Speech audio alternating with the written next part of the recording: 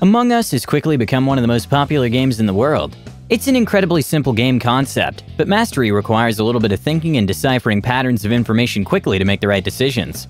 After a good reception of the previous video containing beginner's tips, I've compiled a new list of tricks that should help you to increase your win percentage and make you the person that all your friends want to team up with.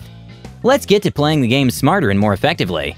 Welcome back, Virals. I'm Lord Hush Hush, and if you're new to our channel, consider subscribing and turning the notification on so you won't miss out on the latest YouTube trends. Number 6. Use the security camera's red lights to your advantage. By paying attention to the security camera's red lights, you can tell when you are and are not being monitored. Whenever the crewmate distances himself from the screen, the camera will stop blinking. If you're the imposter, use this as a cue as the sign that it's time to strike and finish someone in a way that doesn't leave you vulnerable. Number 5. Take advantage of the admin map. The admin map is a great way to check out movement. The best way to use it is to watch and see if people are moving between rooms incredibly quickly, which could mean they're using vents. A great trick is to see if someone quickly and suddenly enters another room where someone else is, then leaves with the person dead behind them. Now you know where the imposter is to a certain degree, and if you're quick, you can identify and catch them. Number 4. Don't forget about the taskbar. Pay attention to the taskbar. When you see someone doing a task, check the taskbar and see if it's actually progressing. If it is indeed progressing, that's a friend. If it's not, you may have just found your imposter. Number 3. Use numbers to your advantage as an imposter. If you're the imposter and you see 3 or 4 people working together on a task, just blend in and pretend you're helping.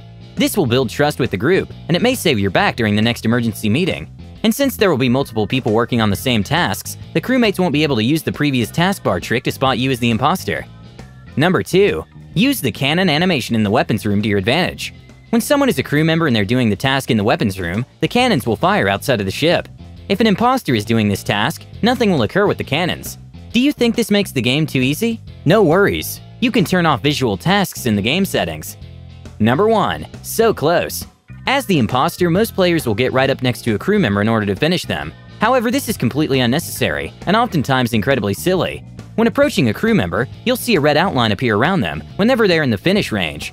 Pay attention to this and strike from as far away as possible so as to avoid detection and position yourself better for your next move.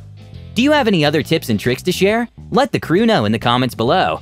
I'm Lord Hush Hush. As always, thanks for watching, and don't forget to put a like, subscribe, and share this video with family and friends.